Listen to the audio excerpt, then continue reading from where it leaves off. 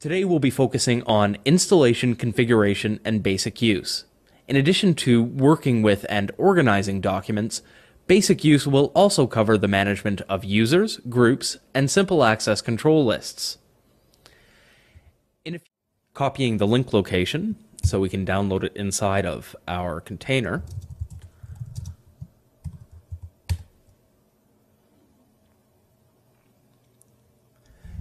We have retrieved the KnowledgeTree Linux Universal Installer tarball. Let's take a look inside. You can see that it extracts to its own directory. It has a README and an executable script. Let's extract it.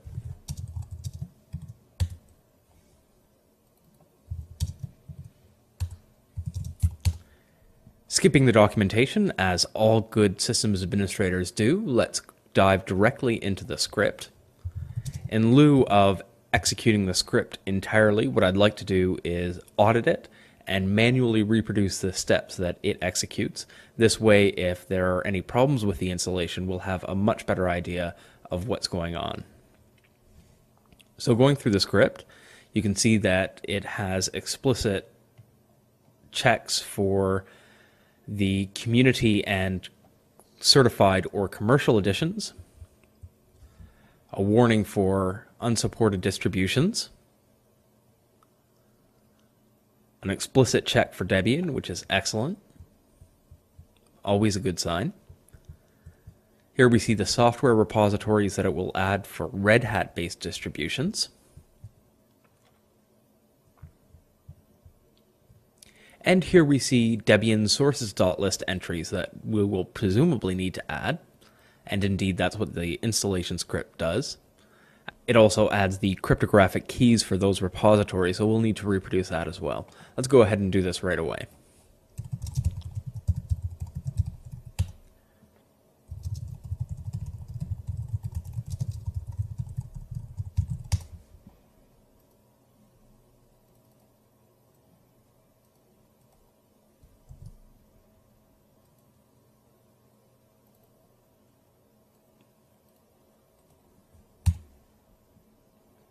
And apt key completed successfully.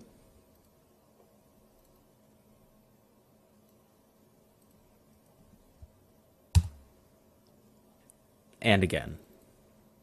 Going back to the script, it will apt-get install a package. And that is the entirety of the script. At the end, it prints out a message saying the installation was successful or if it failed. So let's run apt-get update to ensure that our reconfiguration of the sources.list was correct. So the first thing that we're going to do here is create some users and groups so that we can use them for our demonstration.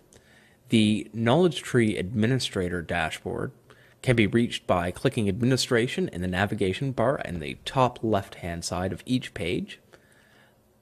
Let's start by going into the Users and Groups section. Now, KnowledgeTree users and groups are broken down into users, groups, and units. Units are sections of the document management system folder hierarchy generally set aside for a particular group. What's interesting is that you can assign unit administrators, which act as partial super users for just those locations in the tree. Let's start by creating a unit, and we will add a new unit for a theoretical finance group. I'll click Next. And now, because a folder is being created for this unit, we need to choose where we would like it located in the tree. Our tree is empty, so we'll select the root folder and click Create Unit. Now let's create some groups. Groups in KnowledgeTree are typically created in pairs. You would have a privileged administrators group as well as a regular users group. So for our finance groups, we will have administrators and users. So we'll create finance users first. We will set them as part of the finance group. We will create group. And we will also create finance administrators. We'll set them to be part of the finance unit. And here we will set the finance administrators group to be administrators of the finance unit. And click Create Group. And let's create a couple of users. And click Add a new user.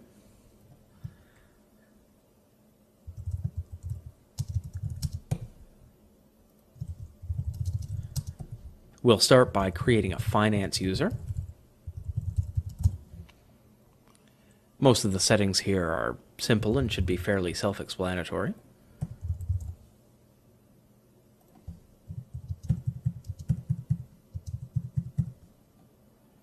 I'll click Create User. I'll also create a finance administrator.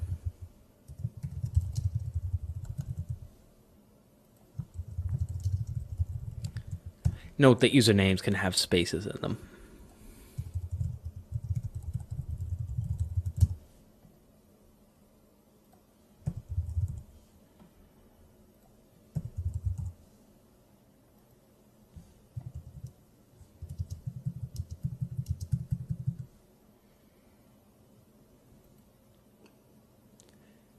Now, I would like to assign these users to groups. You can't see an obvious way to do that from this screen. In order to select a user to edit it, you need to first search for it or click the View All Users button.